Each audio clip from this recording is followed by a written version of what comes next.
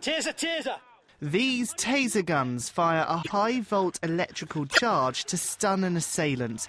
They're used by police forces around the world, and now the ban on importing them and their ammunition to the Channel Islands has been lifted.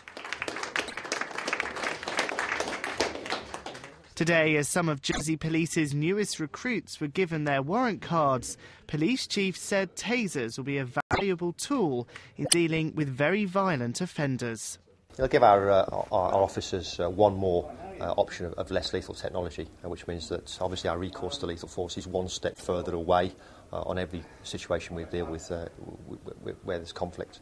Yes, it's something we've been waiting for some time.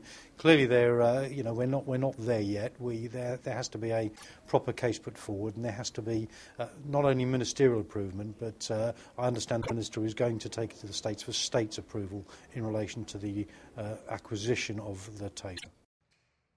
Guernsey's force have had tasers since 2006, but because of the ban, their supplies of ammunition have been running out, and they've only had limited use. Were given the tasers 4 or 5 years ago, and then the British government decided that they wouldn't allow us to replenish our resources. And of course we've got our officers, our firearm officers, trained in the use of tasers, and all that money would have been lost.